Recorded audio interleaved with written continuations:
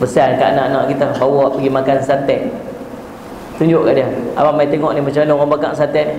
Ya. Tengok orang bakar sate ni, pusing sini, pusing sini, pusing sini, pusing sini. Kalau rasa nak jadi sate dalam kubur nanti, tinggal sembahyang. A'udzu billahi minasyaitonir rajim. Alhamdulillah wassalatu wassalamu ala Rasulillah wa ala alihi wa sahbihi wa man wala. Baik, azab yang ketiga tuan-tuan sekalian, salli ala Sayyidina Muhammad. Disempitkan kuburnya, salli ala Sayyidina Muhammad. Dialasnya dengan alas daripada api neraka, dan didatangi teman yang buruk wajah dan busuk bau dia. Ini di antara azab kubur.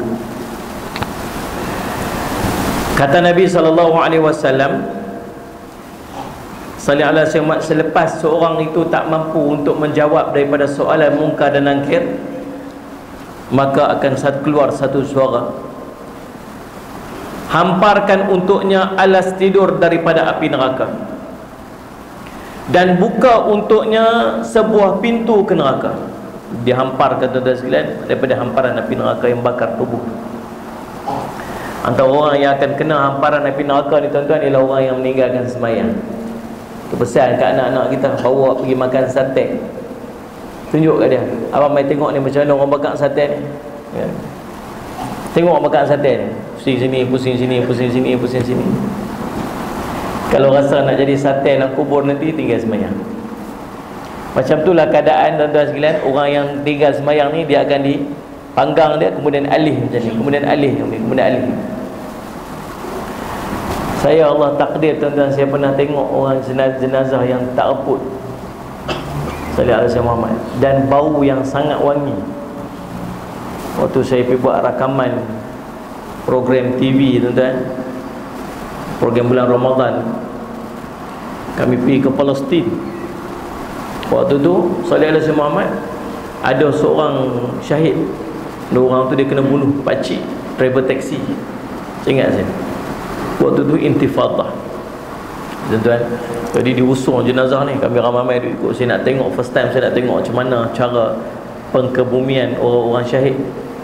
Ada satu kawasan kubur yang dikhaskan kepada orang-orang syahid. Di mana? Di Hebron, di tempat kawasan diperintah oleh orang-orang Palestin. Tuan-tuan ramai-ramai ni takbir Allahu Akbar, takbir Allahu Akbar. Orang tu semangat salat birruh biddam, dia punya semangat tu. Lalu saya syamat, sebelum jenazah tu nak sampai, dia persiapkanlah kubur dia. Kubur dia tu bukan macam kubur kita.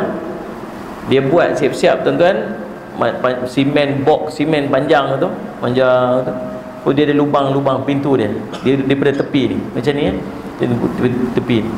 Kemudian saya syamat, dia ada sebelah sini tu, sebelah sini tu, setengah ni dia tutup dengan tanah. So dia korek tu, dia buka pintu di tembok tu, kemudian dimasukkan jenazah dalam tu, kemudian tutup balik, kemudian ditutup dengan tanah. Macam itulah lebih kurang. Jadi dia siapkan satu tempat kuburan seorang yang telah syahid 14 tahun yang lalu. 14 tahun ni sepatutnya dah tak ada apa dah hancur dah, tulang pun tak ada apa dah kan. Tuan-tuan sekalian, dibukalah pintu tu. Kemudian subhanallah, bila buka pintu, keluar bau yang sangat harum. Saya duk cium bau ni, sampai yang bawa saya tu dia kata, apa, boleh bau tak? Bau ni, bau apa ni? Kita tak pernah bau macam ni. Nak cerita bau macam tak reti nak gambar bau dia tuan, kita tak pernah bau. Dia kata, kalau ustaz nak tahu, inilah bau orang syahid. Kami biasa tahu dah, kami biasa bau dah. Orang Palestin ni, kami dah biasa dah bau ni. Tapi inilah bau orang syahid. Daripada jauh tuan kan, ni kubur dekat sini, kita dekat depan sana boleh bau dah. Boleh bau dah. Kemudian kita pun pergi tengok tuan sekalian. Rupanya tuan-tuan, jenazah dia masih, walau dia kena bom tu, yang orang yang 14 tu, dia kena bom, hancur bawahan. Plastik yang balut dia tu masih elok macam plastik tu baru simpan. Rambutnya masih nampak bersikat, tapi muka dah penuh dengan debu-debu tanah lah, sebab duduk dalam tanah. Sebagainya tu, dia palit-palit dengan tanah nampak, tapi tak hancur tubuh dia.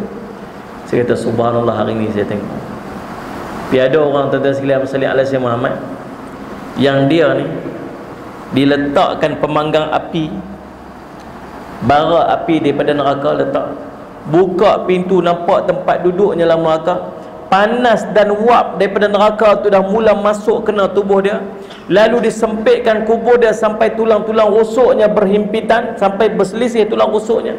Kemudian dah kena macam tu punya teruk, datang pula seorang lelaki yang buruk muka dia, buruk pakaian dia, busuk bau dia. Dia berkata, bergembiralah engkau dengan perkara yang menyiksamu. Inilah hari yang dulu engkau telah dijanjikan dengannya, yakni di dunia. Orang tu perli dia, gembiralah hari ni. Hari ni hang rasalah apa yang orang dah habaq dah kat hang dulu ni.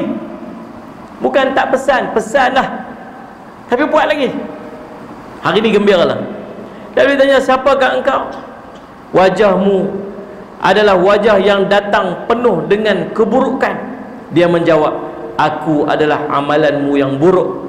Maka dia berkata, wahai Tuhanku, janganlah engkau datangkan pada hari kiamat. Hadis riwayat Imam Ahmad, An-Nasa'i, Ibnu Majah dan Al-Hakim. Ni peringatan dekat kita tuan-tuan. Salih ala Syamad, peringatlah. Satu hari Sayyidina Osman radhiyallahu an pergi dekat kubur menangis, nangis teruk-teruk. Sayyidina Abu Bakar atau Sayyidina Osman. Lalu tanya kepada dia, kenapa menangis teruk sangat ni kat kubur ni? Orang cerita syurga neraka taklah menangis sampai macam ni, tapi kat kubur ni kenapa menangis teruk sangat macam ni?